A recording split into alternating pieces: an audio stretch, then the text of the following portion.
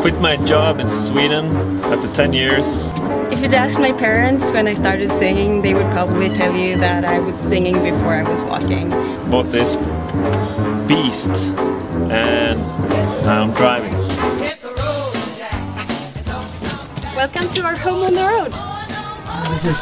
This is like the smallest MTV Cribs report ever. Wallpapers, new fabric here from IKEA. Dinner, breakfast, bookings, management, press, emails, with the office. Yeah, and this is a little kitchen here. This is a queen size IKEA bed, the bathroom here. That's actually a bigger bathroom than I had in my first apartment in Stockholm. Yeah, this is like a big New York apartment. The whole area we're going to cover when we're done touring, and this is how much we covered so far. 6 months on the road, so 6 more. 2 years gonna cover the whole of the US, except maybe Alaska and Hawaii, but you never know, can convert this to a boat maybe. Yeah. We get to here, we probably have to rob a bank to make it to here. These states are so wide.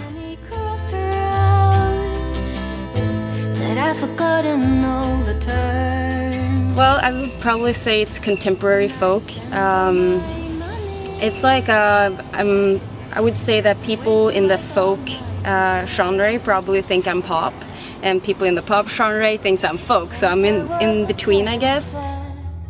When you turn down your prayer, can you feel what the mother felt when she let down her hair? It's a garden.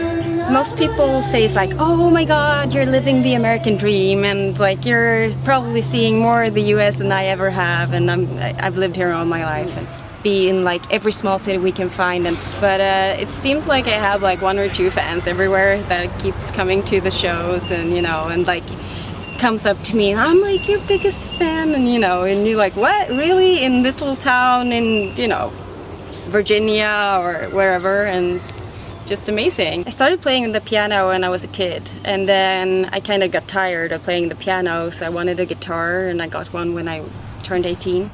And I didn't know how to play it, so I started writing songs to learn how to play the guitar. And after a couple of years, I kind of got better at it, and I started playing live a lot. And my 3rd gig ever was actually at the Hultsfreds festival. Well, you know, I think it's always a treat when I get some Swedish-Americans come to my shows.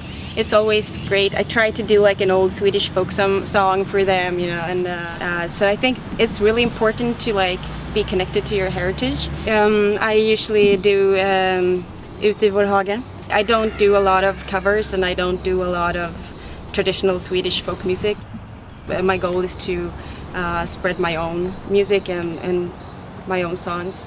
Kom liljor och akvilleja om ljuva krismynta. It's one of the most beautiful songs I know.